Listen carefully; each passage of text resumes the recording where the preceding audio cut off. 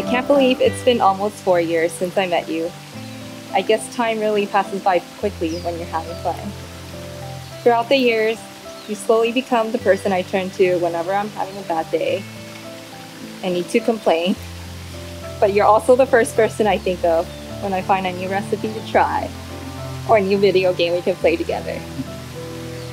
I would say I'm quite a reserved person, but for some reason, I just feel safe sharing everything with you, knowing that somehow you would understand and accept me for who I am. I love that I can be myself around you, whether it's being silly together or having serious conversations about our future or just having a lazy day. I enjoy my time being with you.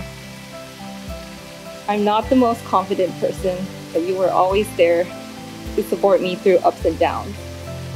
My first thought when given the challenge is usually, what if I fail? But you would always answer back, what if you succeed? Although it may seem silly to the people listening right now, but to me, it has helped me through multiple obstacles. You helped me grow both professionally and personally. And as your wife, I promise that I will do the same for you.